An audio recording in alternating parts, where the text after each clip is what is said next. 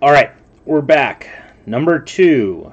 Richard walked 15.74 miles, or 15 and 74 hundredths miles, and James walked 12.98, or 12 and 98 hundredths miles. How many more miles did Richard walk than James?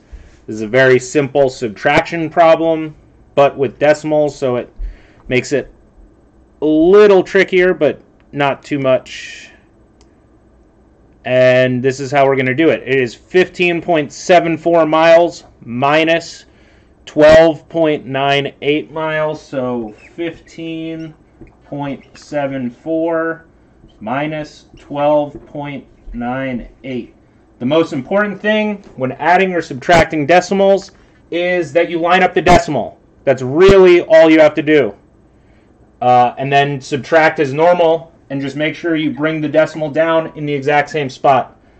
But just like in the other video, when you're lining up at the ones column, it's the same thing. You just line up at the decimal, and you just subtract normally.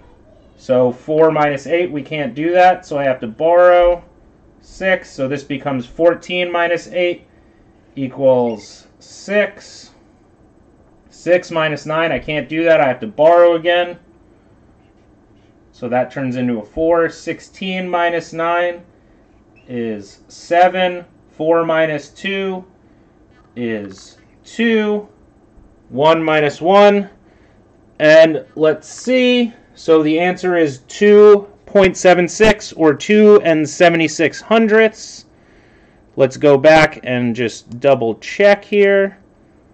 All right, so it looks like it is A. Yeah, that one was pretty straightforward.